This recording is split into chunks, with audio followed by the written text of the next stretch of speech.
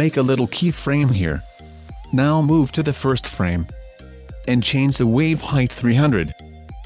Now go to the last frame. Again change the wave height 300. Now going back 1 second. Then change the wave height 4.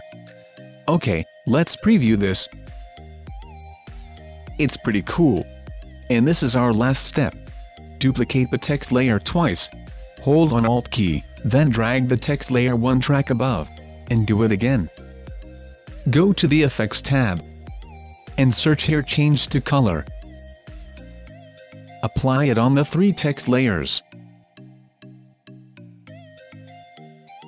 Select the top layer.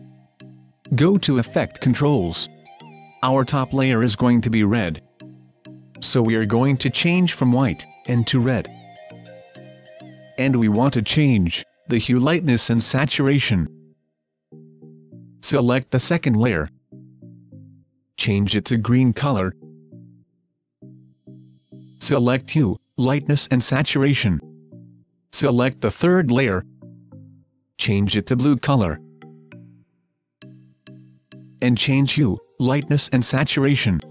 As you can see, nothing has changed. Select the second text layer. Under the wave warp effect, change wave width 50.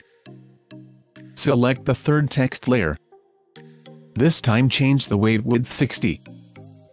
We have done everything. That is our final animation. And that's it for today. You can get more, so don't forget to like and subscribe.